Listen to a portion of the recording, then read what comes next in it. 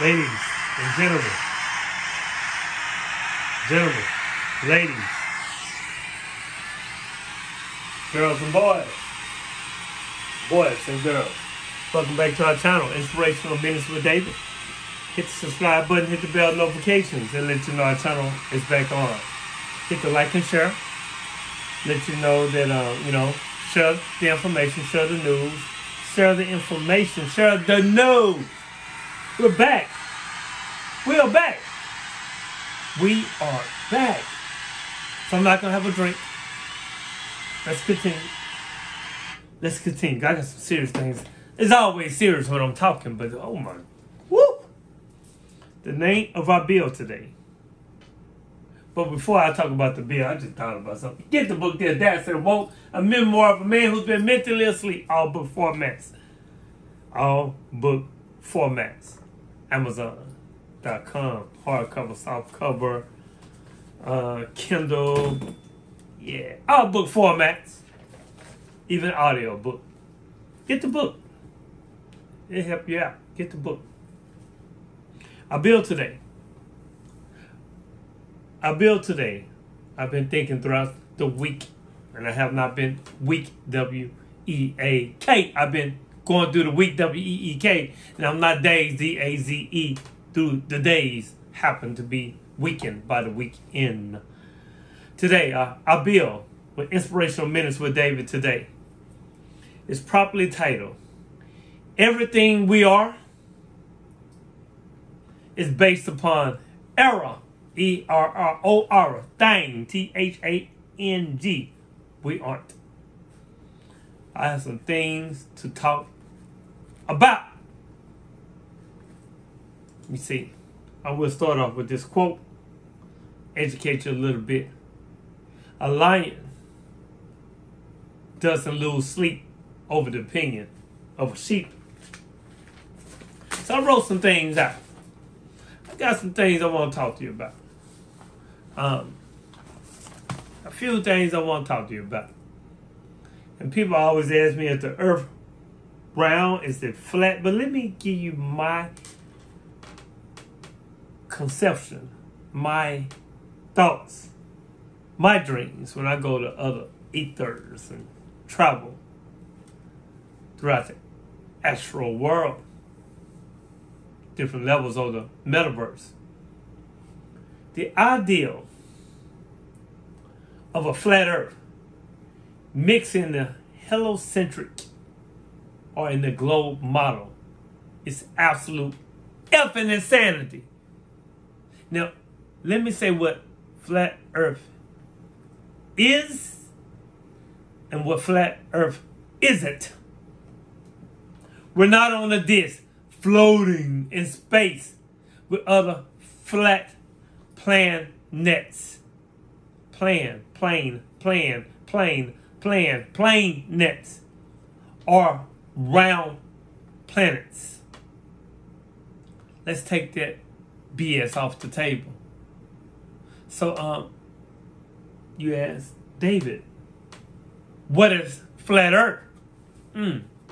What is flat earth, Devin?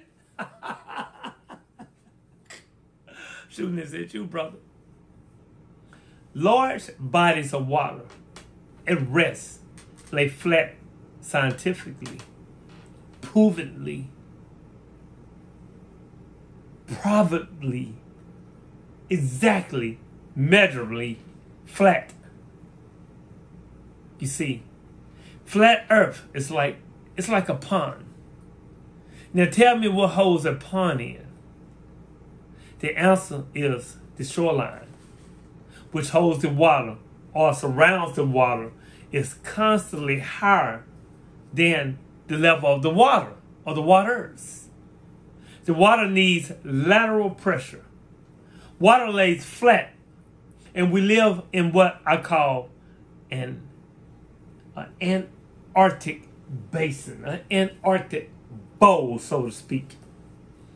Okay, here's the deal.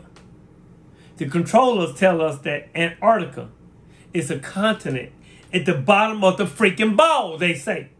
So this is what they do. They give us They give us this CGI cartoon of a globe with the Antarctic at the bottom of the globe. You seen that, the globe with the Antarctic is like a little white, big mass of continent land at the bottom of the globe. That's what they give us.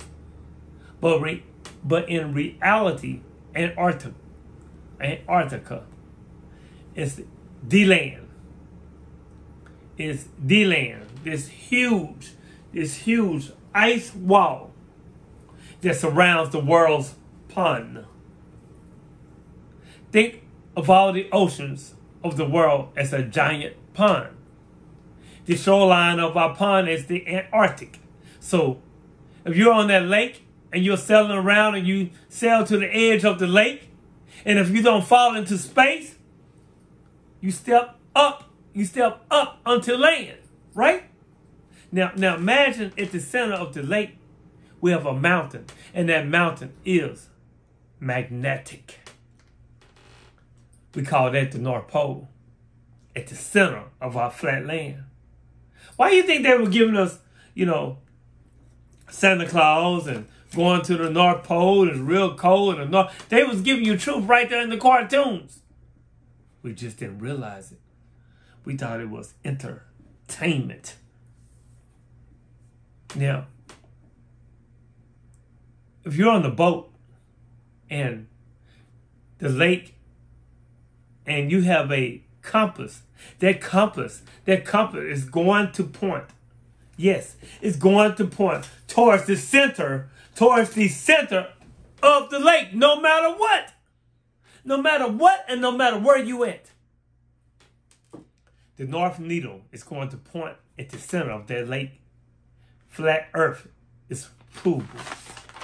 We live on a flat, level plane. All of our senses, all of our measurements, every scientific test done through his story is done, the history is done by accredited scientists. Proven. To prove an actual rotation. The spinning of the earth or curvature of the earth has failed and proven the opposite. But they don't teach us that in school. They don't teach us that in school. And if I look up at the lights in my ceiling, they don't dictate the shape of my floor. When I look through the binoculars telescope and I look at Saturn, I see a spear or what looks like a spear. But it's no relation to the shape of the earth because planets are not what they tell us. The earth is a level plane. The way I describe it is the basement of the universe. And what's below the earth? Hell. I don't know. Nobody knows what's inside the earth. The deepest hole they ever dig is not even 8 miles, people. And when they're digging that hole, they were wrong every step of the way. They say, oh, there's more water. There's no more water, right? As they were digging. Then they hit, guess what? Water. Oh, there's no more rocks. And then just before the 8 miles, they hit an impenetrable barrier. And nobody can go any deeper. It just, boom, stops right there. But, all of a sudden, they know the next 4,000 miles to the center of the earth, of Mother Gaia. And they show us this cartoon CGI meme of all the layers of the earth. But guess what?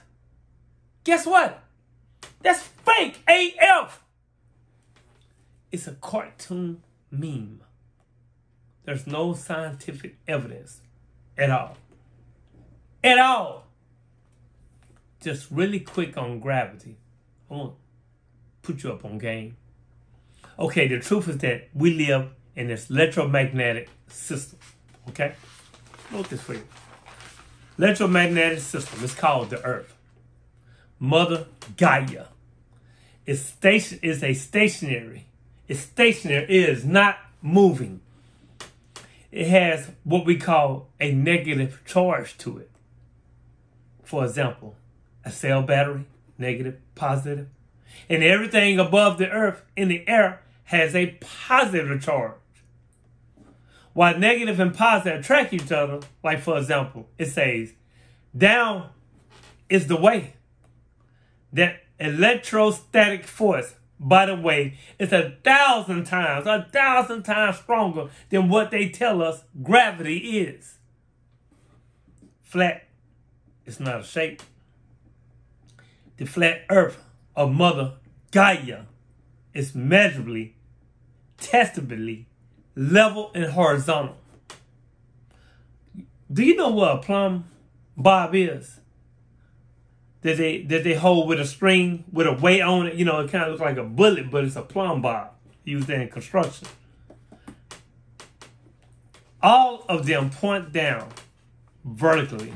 They point down vertical to the horizontal planes, okay? Microwave power. If you research them, you need a straight line. But we have microwave towers going over 300 miles or so. And they are constantly communicating with each other. You see, that does not work on the globe, people, or on a bald earth. We don't use the word planet because it's a plane. It's a plane. Plane. It tell you in the book. The plane spread across.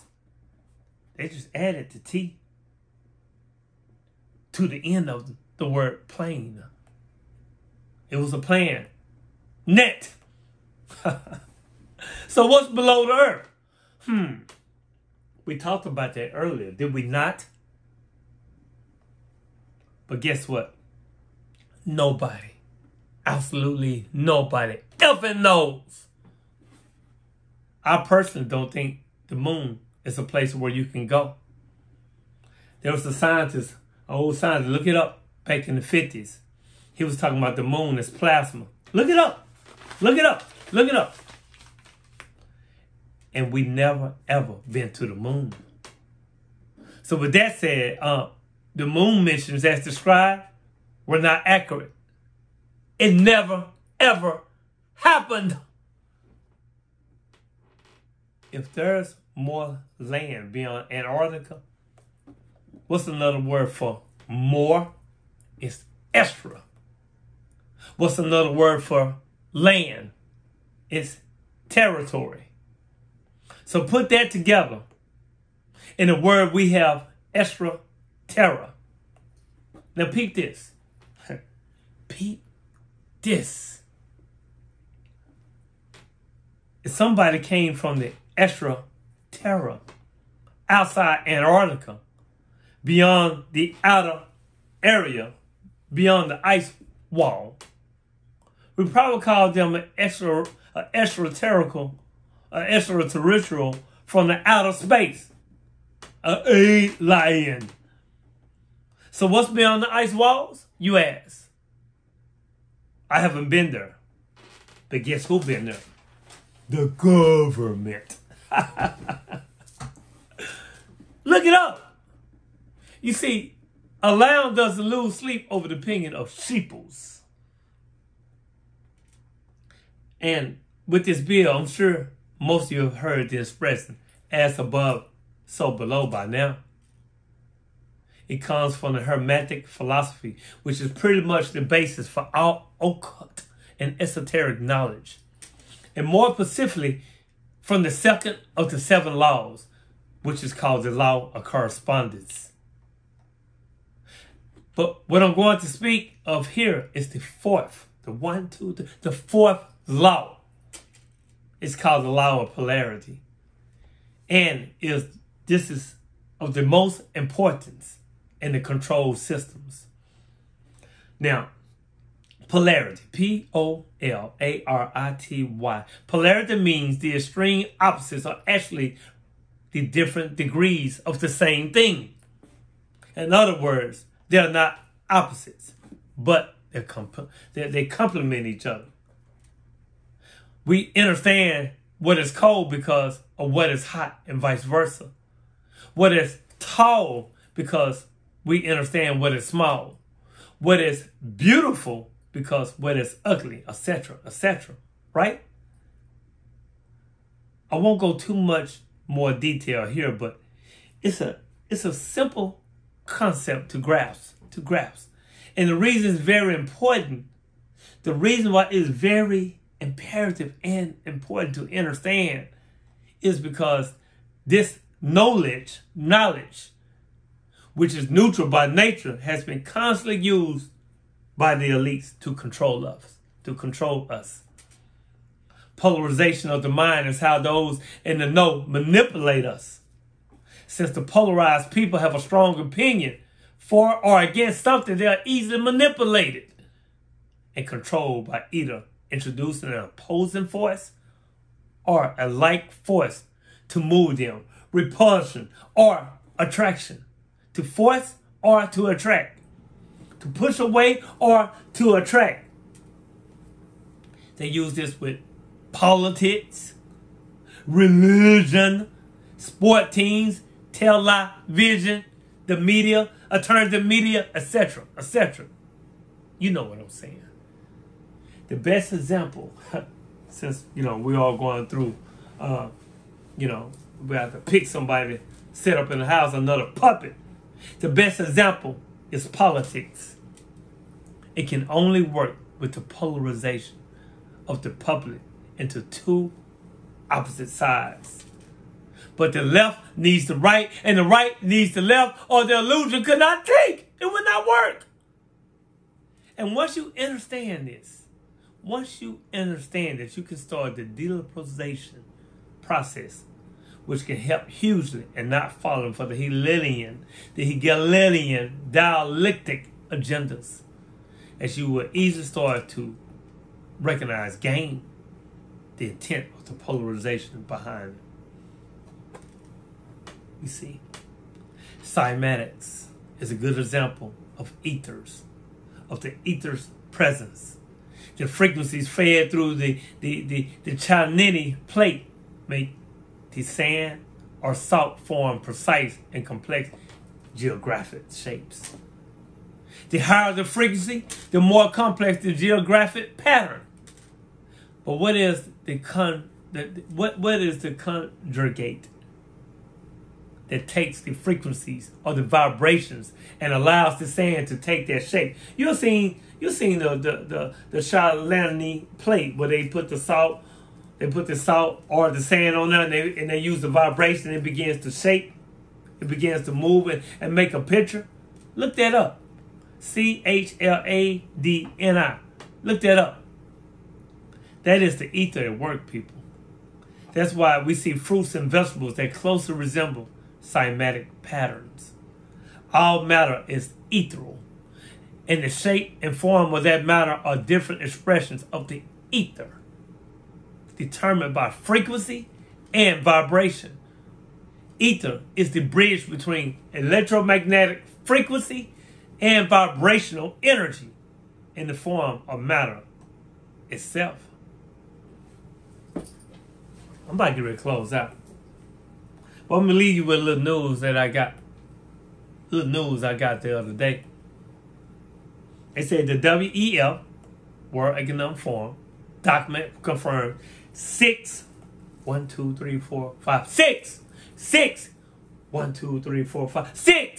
billion with the B, billion, boy, B, humans will be unalived in 2025.